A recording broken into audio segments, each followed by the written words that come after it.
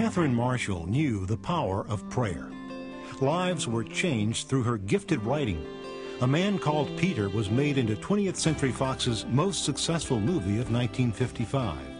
It was the story of her Scottish immigrant husband, Peter Marshall, who was a Presbyterian minister and chaplain of the United States Senate. My problems with the Bible are not with the passages that I do not understand. My problems lie with the passages that I understand all too well. Catherine Marshall's novel, Christy, based on her mother's early life, was made into a breakthrough TV movie and series on CBS. Today, Peter and Catherine Marshall's son, Peter, is an evangelist with his own national ministry based in Cape Cod. He has kept his mother and father's ministries alive. He has recently released the 50th anniversary edition of A Man Called Peter and a collection of his father's sermons on audio tape. I had just turned 9 when Dad died, but he had, and at that time he was chaplain of the United States Senate. He was pastor of a large downtown Presbyterian church in Washington, D.C., New York Avenue Presbyterian. And he traveled all over the country by train, mind you, preaching. Most of my memories of Dad are here on Cape Cod in the summertime, when he did take a little bit of time. Oh, David reminded him of Scotland. That was the thing, especially with the fog on the Nantucket Sound of Cape Cod. Dad loved that, with the foghorns blowing and, you know, from Chatham and so forth, and it just felt like Scotland to him.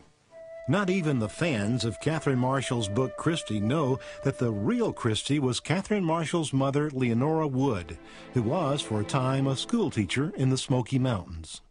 My grandmother, Christy, of course, you know, had this real strong, rock-ribbed Presbyterian faith in the sovereignty of God, you know, and that's one of the major legacies that she left to the family. I come out of a family of people that, you know, had strong personalities in that sense.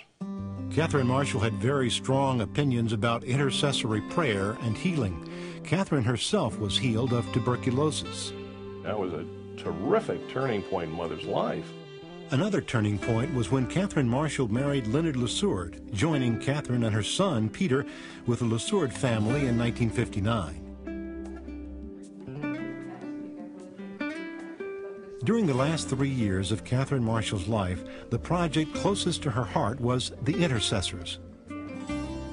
The idea was to put Christians to work praying for others in need of intercessory prayer.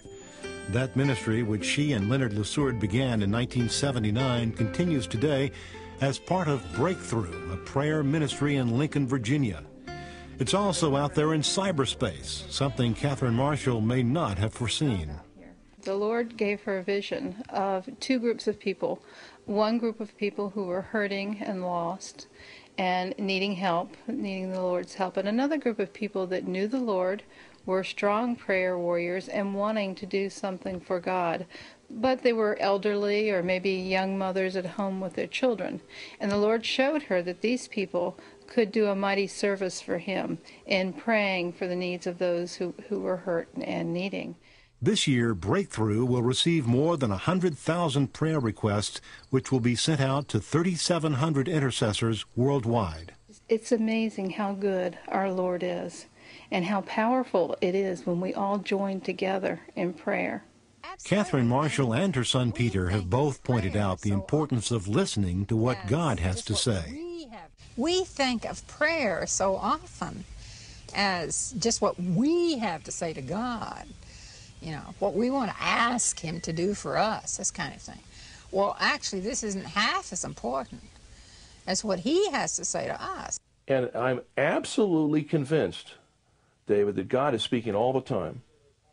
I'm equally convinced most of the time we don't hear Him. In an interview for the 700 Club in 1979, Catherine Marshall did not take credit for the power of her writing. It's so evident to me that what has been accomplished in my life is not my own doing. It is not my writing per se that introduces people to Jesus or changes their lives in some way or helps them. But it is the fact that the Spirit of God Himself reaches down through that printed page for person after person you know, and speaks to them directly, to their need.